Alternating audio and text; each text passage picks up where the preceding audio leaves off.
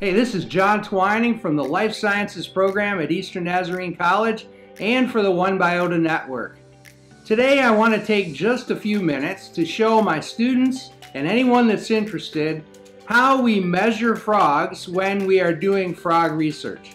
I research frog bioacoustics, the sounds that frogs make in Costa Rica, and we also work with a lot of frogs here in New England when we're out working on labs or doing student field research projects.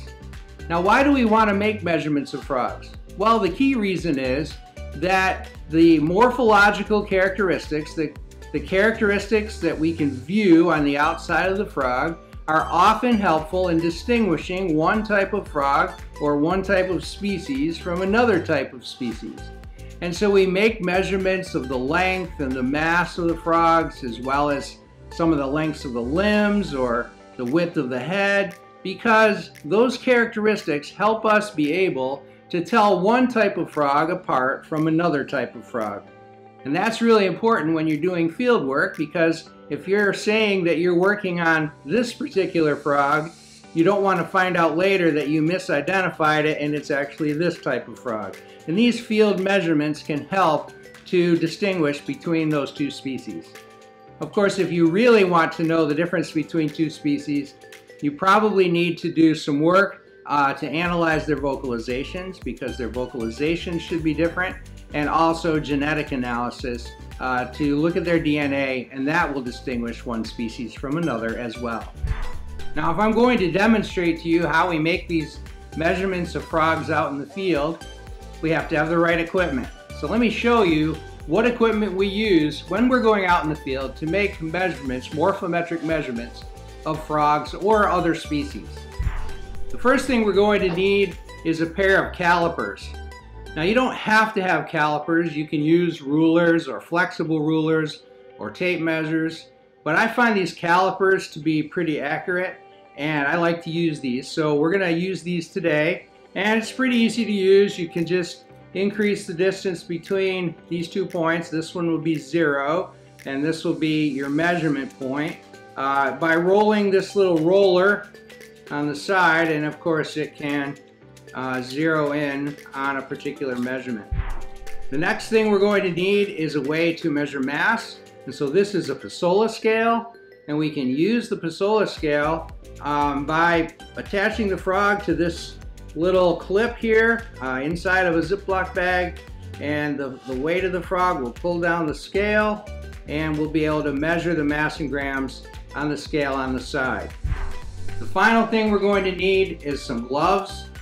There's many scientists that recommend that when you're working with amphibians, you should use gloves, because the oils on our hands or cosmetics or any chemicals that we've touched can cross from our skin onto their skin, and amphibians have a pretty thin skin that's permeable, so we don't want anything that's been on our hands to affect those frogs in any way. And of course, we're going to need one more thing for this demonstration. We're going to need a frog, and this is Felix. He's a White's tree frog from Australia. He's part of our animal collection here in the Life Sciences program.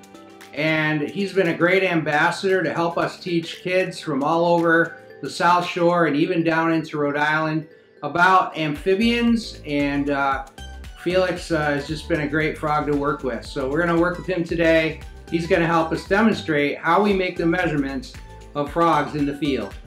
Okay, now that I have Felix in the bag, I can put him on my hands and kind of put a thumb on his back just to make sure he's not going too far.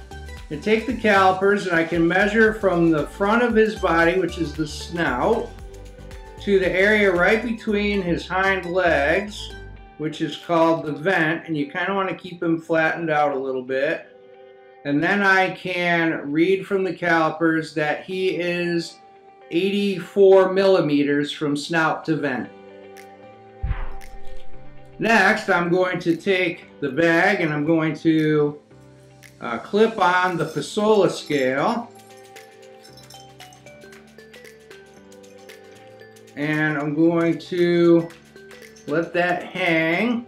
And notice I'm holding this on this little handle at the top.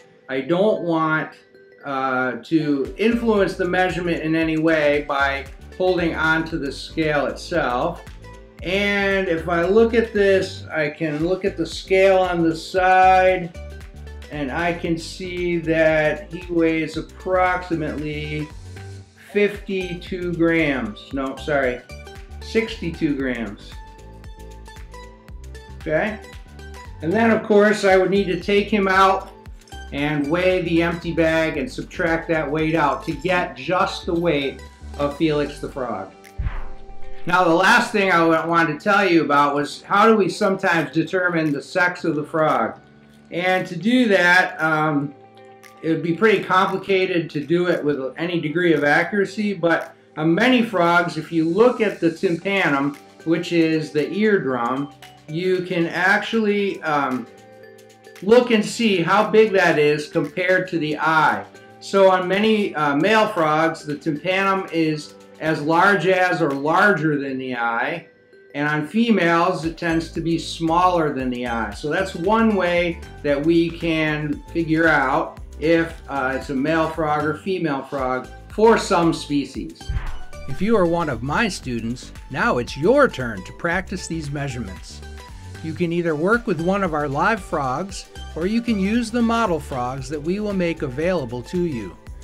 Grab a set of calipers, a spring scale, a Ziploc bag, and some gloves, and practice making the morphometric measurements I demonstrated for you. So that's how we make measurements of frogs out in the field. I hope you enjoyed this video, and if you did, please click the like button down below and give me a comment in the comment section. Tell me what you liked about this video.